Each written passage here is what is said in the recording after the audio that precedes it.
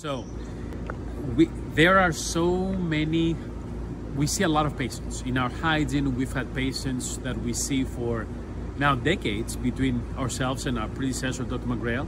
And a lot of patients come in and their medications are changing, their medical history is changing, and a lot of them are dealing with dry mouth. Now, dry mouth is more of an overall general dentistry concern, less than a periodontal concern, but it's a real issue because what it does is creates cavities. If somebody has dry mouth, they're way more prone to developing cavities. And in fact, you may have a patient who's never had any cavities for a good 40, 50 years. Suddenly they get to the 60s, their medications are changing, they're taking medications for blood pressure, diuretics, antidepressants, and a whole host of other medications, very common medications, and they develop dry mouth. All of a sudden, this same patient can be diagnosed with 3, 4, 5 different cavities in 5 different areas. That is really a concern because it can completely disorganize their mouth, it can cause pain, financial burden from taking off work, burden from taking off of activities, family support, and so on and so forth.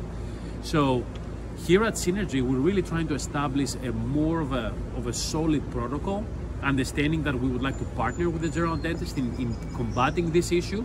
And a very straightforward preventative series of measures may include the following: high fluoride prescription toothpaste, Prevident. That's one of the brands that we typically use.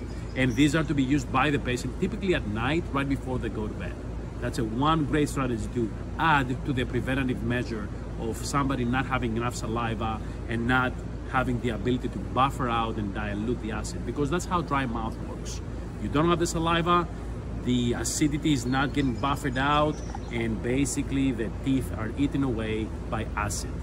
So without having the saliva, the fluoride basically coats and seals the type of structure that the teeth have, makes them more resistant to breakdown from acid. So that's one good way to do it.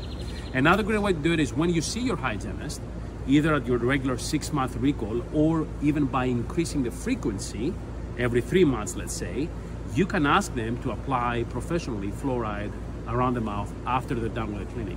That's great. It's probably the most impactful, very affordable way of preventing new cavities. A third way that I prefer, because I do drink a lot of coffee, in case you haven't noticed, is walk around with alkaline water.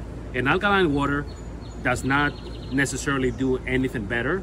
I like the taste of it, but what it really does is it allows whatever acidity there is in the mouth to buffer out faster because the pH is very high. When there's acidic environment, the pH is very low. By getting alkaline water, whether it's this brand or whatever other brand, they're actually very common on drugstores, supermarkets, and so on and so forth. This is a great way to make sure that your mouth stays hydrated. And if you have the high pH on those alkaline waters, now the acidity can get buffered out in a much more rapid way and hopefully reduce that risk of cavities.